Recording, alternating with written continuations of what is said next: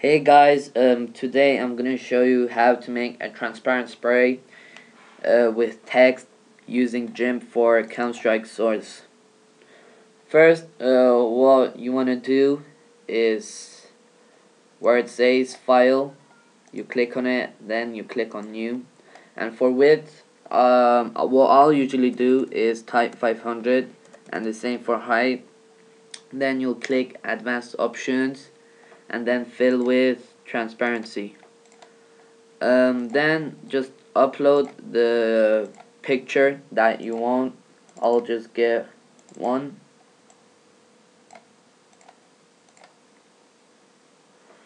Then just copy it and paste it on the new one. Then just move it around like where you want it. I'll just put it down here, for example. Then when you're finished with it, go up where it says layer, click on transparency and color to alpha. Then just click OK, and then you'll know it's transparent.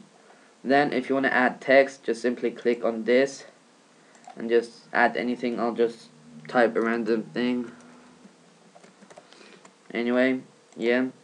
Then you'll get up this, just make it bigger or whatever. Yeah, anyway, when you're like finished, what you want to do is go file, save as, whatever, .tga, don't forget the TGA, then click save, and then export, and then what you want to do is untick this box, then just click save, and that's it really. And thanks for watching, and please subscribe. Cheers.